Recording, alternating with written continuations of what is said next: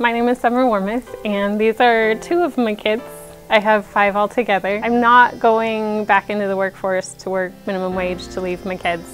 So I got my CNA, managed to finish my pre-nursing degree at Pierce. Nursing is really competitive, so to get in anywhere is difficult. Somewhere in the middle of all that, I ended up starting a divorce process, which landed us homeless for the very first quarter of nursing school. And I wasn't sure how I was going to make that work. I wasn't sure if I'd be even able to stay in the program or even in the area.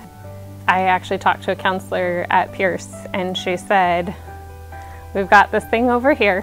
We don't really talk about it, but I've got an emergency situation, like if you need help, but save it for the one time that you really need help."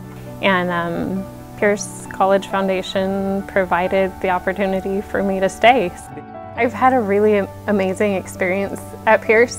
I found a lot of help, a lot of guidance, a lot of really amazing people that really do care.